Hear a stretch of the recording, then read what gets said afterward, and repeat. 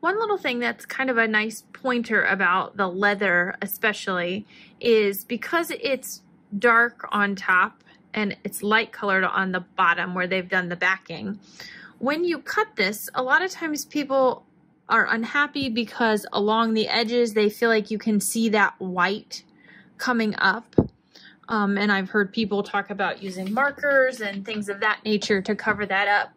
But when you're trimming, if you pay attention to your scissors and the blades that are on them, they all have an edge that comes down at an angle. So this comes down at an angle, it's not straight, and it's coming down towards the back. So these duckbill applique scissors make wonderful scissors for trimming appliques.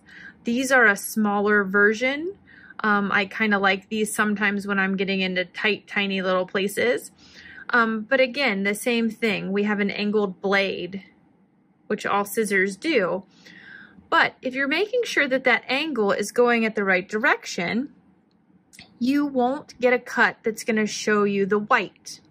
So if I cut when I'm trimming so that my duckbill is on the top and I cut my piece, the piece that's left over looks nice and blue.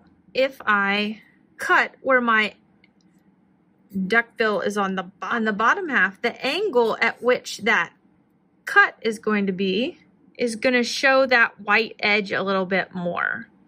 So I like to, you know, kind of play with my scissors, see which ones I like best for things, but you can get a nice, even, smooth cut without showing that white just by the angle at which you are using your scissors, you're trimming. So if you have a little scrap piece of leather, hang on to it, play with it, cut it, see which scissors work best that don't give you such a deep angled cut, and you might be much happier with how the trimming of those leather comes out.